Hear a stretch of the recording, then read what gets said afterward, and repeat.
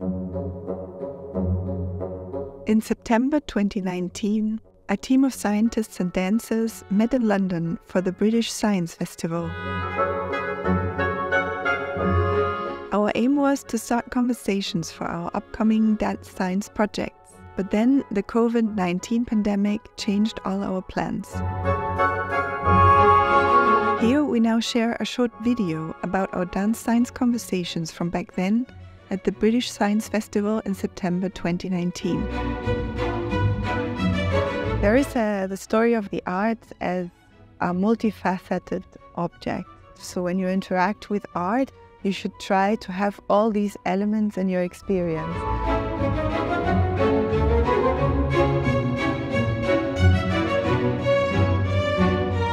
For me, one of the things that I find really exciting is this idea that we can build bridges from this sort of ivory tower academic side to real-world applications.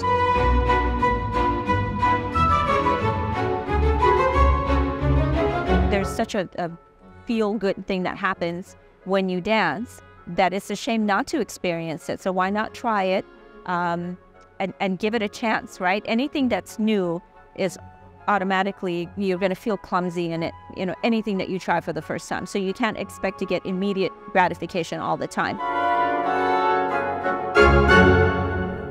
An element that art does to us and that we should be aware of is emotion and fantasy. That's been my experience when I would teach or when I work with my dancers on choreography. So much of when we learn dance is technique, right? You try to get the correct angles and, correct technique. But if you just focus on executing the movements technically correct, it's not enough. That's not dancing. That's executing movements correctly. In order to really dance is to go one step beyond executing the movement and bring the expression out. Now, how does that happen? One thing that really helps with that is imagery. When you're doing a certain movement, if you want a certain movement quality, for example, if I'm doing a movement like this and I want some tension in it, I tell the dancers, pretend like you were inside honey or you're swimming in chocolate, and you have to really push against that and feel the tension in your arms when you do that, and it gives it a certain quality. When we interact with the world, emotions are evoked in us. We feel things. And these emotions, they are qualities in themselves. They can be good, bad, they can help us to discover new things about ourselves, but they also trigger fantasy. And fantasy for our brain is like a firework, because it engages all our memories about our life in this world. We have the fantasy, for example, for birds, how they fly. So if we see a static painting and we see a bird, there's some sort of imagination, some embodiment of that movement that happens. We don't see a bird frozen in midair. We see a flying bird. And that can evoke a sense of movement. But also if we see colors, maybe the colors, they remind us of something. Red color, maybe it reminds us of a person. And we immediately are transported back in time, and we have the emotions associated to that situation, person, feelings that we had at the time. Fantasy can be so much for us. It can also help us to make our movements better in our everyday life. I mean, something so simple like if I tell you, sit up straight, you will do something like this very unergonomic way of treating your body. But if you imagine someone is pulling you up by your hair, your body aligns around an imaginary axis, and that's much more healthy for all your joints than sitting up straight, a verbal, very clear sort of instruction like that.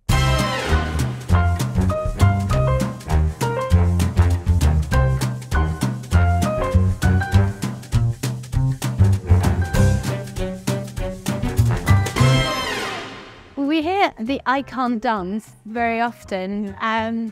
It depends. Sometimes we've had people who were around and they came for the bar for a drink or for the music, and they didn't come to dance. And you go to them and invite them, and they say, oh, no, I don't dance. And if you manage to get them up 5 minutes later, that you can't stop them. Let's move to rhythm. In everything of our life, there is rhythm. Day, night, years that come, seasons. The rhythms of our bodies, circadian rhythms. The rhythms of our hormones, of our neurotransmitters, of our brain pulsating throughout all days and nights of our lives. The blood being pumped. There's always this rhythm in different, like, quicker rhythms and rhythms that are superimposed over and under these quicker rhythms of our lives. And sometimes breaking the rhythm and the structure can be really strong experiences for us. As I delved into the dance, I discovered there was a whole history behind it. And for me, the history is important because that way you understand the styling. So I meet a lot of young dancers today who know nothing of the history, and the dancing, they can be technically fantastic, but it creates a shell. Whereas if you understand where the dance came from, and a lot of jazz dance really has a very hard background, there's a lot of life in that dance, and it's the life that gives it soul.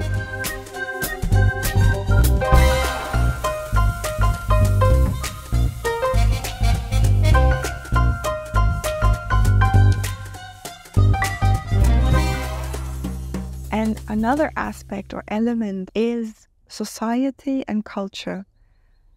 The binding effect of art that they can have for us. Movement is a language, really. It's a language of the body. So when you're learning a dance of a certain culture, you're really learning about the culture itself.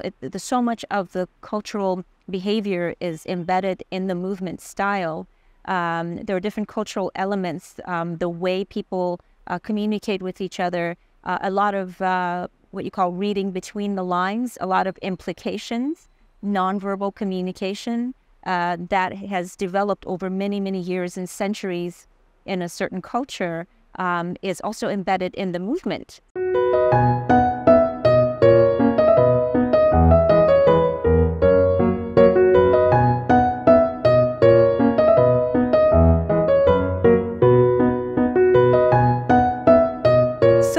Everybody thinks this is what art is about.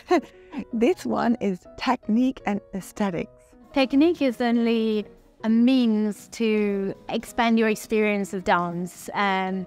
If you learn how to step better and to master the rhythm, to feel the connection better, then you have more possibilities and access to more emotions. But for me, dancing is really about how it feels. And if I speak about swing dancing, how it feels to move with your partner and maybe translate what you hear in the music and into your body, make a visual perception of it, and also, of course, for the dancer himself or herself, the feeling of moving through the music, and you feel like one, you, your partner, and the music are really in tune.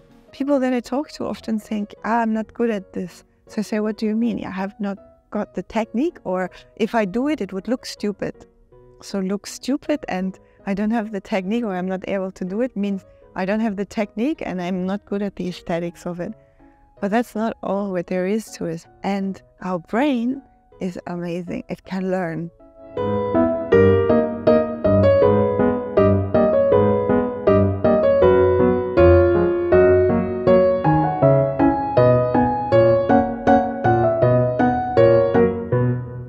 Next one. It's connection and connectedness.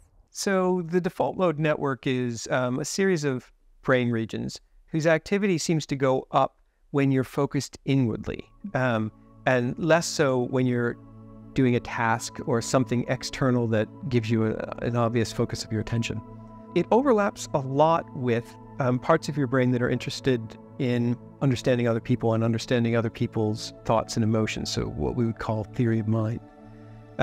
So there's a debate about what the default mode network is doing, but one hypothesis is that it's about generating these kind of internal worlds, this kind of fantasy work that typically include other characters, right? Other people and who are acting on their own motivations and have their own information, so that you're simulating other people's minds, essentially. I connect with something that reflects into me.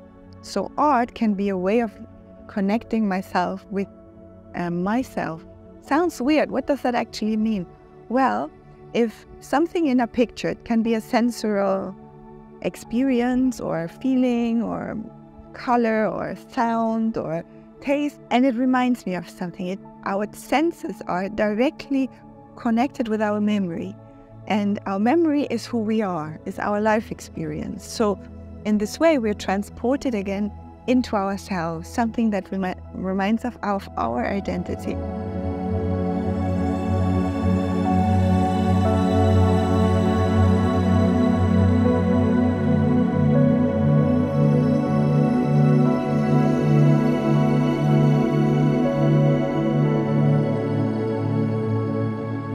The last one is probably also one that a lot of people can relate to, but they don't know how to reach the state. That's flow.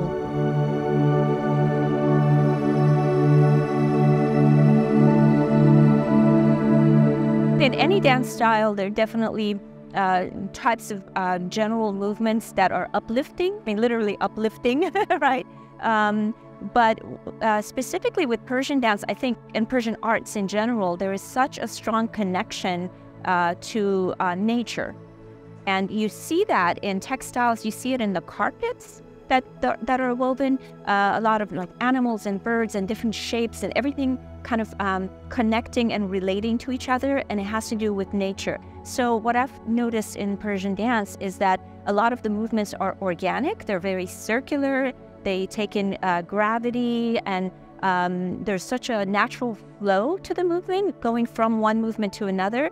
It's important that the transitions are natural and smooth, as opposed to abruptly stopping a movement and going into something else. Flow or meditation or a type of mindfulness meditation in a way can be the experience of interacting with art. We know from a lot of research with Buddhist monks or with meditation practitioners that people can experience really, really strong states of joy and well-being by entering this state of flow where time and space, it just disappears around you and you don't notice that you're in this world. You're sort of transported somewhere else. That feeling is nice, but it also, again, has very important effects in our body. It can activate us, it can also relax us, but it will always give us a very clear mind. So apart from these physiological effects, it actually also organizes our thoughts. The pandemic changed many things. During the pandemic, we wrote a theoretical article about those conversations that we had in London back in 2019 at the British Science Festival. The article is titled "A Practice-Inspired Mindset for Researching the Psychophysiological and Medical Health Effects of Recreational Dance." It was published by Frontiers in Psychology in 2021. We also published a chapter in the book Arts and Mindfulness Education for Human Flourishing, published with Routledge in 2023. Our chapter is titled Human Flourishing Through Dance, and its contents were inspired by those conversations that we had back in London. Now let's see where our projects take us next.